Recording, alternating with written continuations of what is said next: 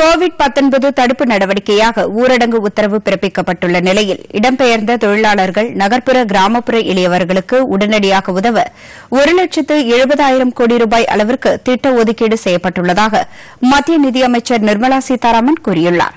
புதுதில்லியில் இன்று செய்தியாளர்களிடம் பேசிய அவர், சுகாதார பணியாளர்களுக்கு தலா 50 லட்சம் ரூபாய் மருத்துவ காப்பீடு 3 மாதங்களுக்கு வழங்கப்படும் என்று கூறினார். அரிசி, கோதுமை ஏற்கனவே கூடுதலாக 3 மாதங்களுக்கு வழங்கப்படும் என்று அறிவிக்கப்பட்டுள்ள நிலையில் மேலும் 5 கிலோ விலையில்லாமல் வழங்கப்படும் என்று அமைச்சர் நிர்மலா சீதாராமன் தெரிவித்தார்.